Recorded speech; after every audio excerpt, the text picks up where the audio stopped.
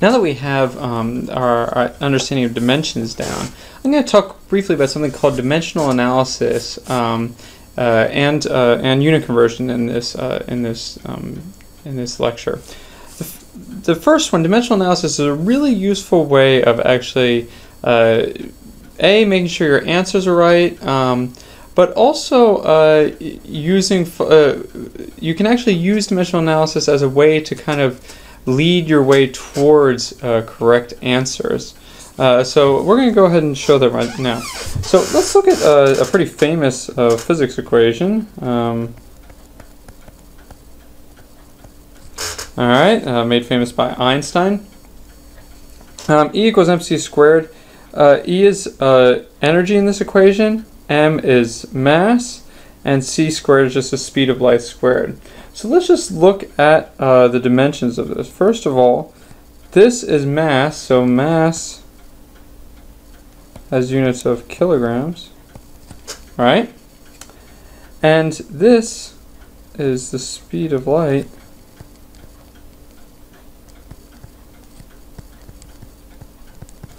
And generally in SI units, speed is done in units of meters per second. And so to find out what the units of energy is, we can actually very straightforward just pretend like we're putting the equation in, but instead of putting the actual mc squared in, we're going to put the units in. So we're going to say energy, or the units of energy,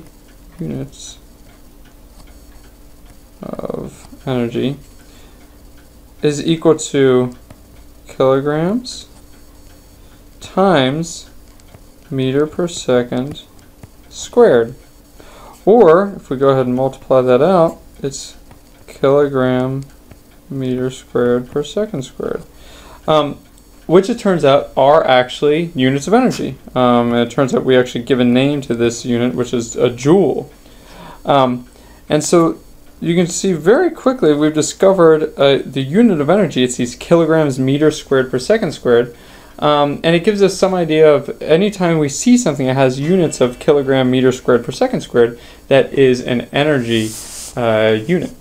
And it's funny, we actually, when you get to be a physicist, a professor in particular, you end up getting lots of people who claim that they just send you random emails and they claim to have found a new equation for, Einstein is wrong, and they found a new equation for energy, and they, one of the ones people really like to send is, it's not E equals mc squared, it's E equals mc. He got the squared wrong. And the funny thing is that this is so incredibly wrong, because ignoring all physics and everything like this, the equation E equals mc can never be an equation for energy, because the units are kilograms, and this is meter per second, and a kilogram meter per second is not a unit of energy. It's actually a unit of momentum. And so this just goes to show you that if actually they would just know a little bit about dimensional analysis, they could save all of us the trouble of having to read those emails. This is also a useful tool in that you can often do something, find out, again, a relationship pretty straightforwardly, just by looking at the units. So units for force, for instance, the units of force are equal to a kilogram meter per second squared. Okay, you notice that's different from the units of energy in that this is a kilogram meter per second squared. All right, and the energy units over here are a kilogram meter squared per second squared. So one thing you could ask is, well, how do I get from a relationship between force and energy? Well, if you look carefully, you might be able to guess this. We need another meter in there to make it a kilogram meter squared per second squared. So you may just guess that we need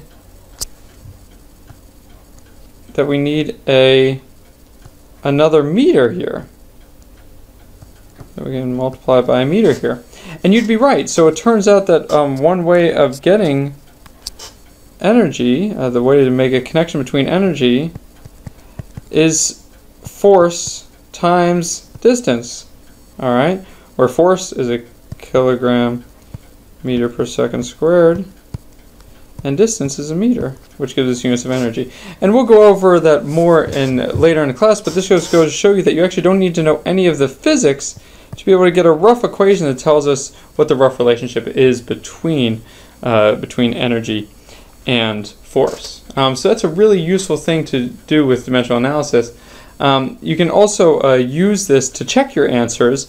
If you ever get an answer like E equals mc, or you get an answer for force that isn't a kilogram, oh, I forgot my G, a kilogram meter per second squared, then you don't have the right answer. There's no way that you've had the right answer, and that's why often when I do problems, I'm always going to carry my units with me and do an analysis right at the end to make sure that I've gotten the right units, because it's a really good way to check to see whether you've actually done the problem correctly.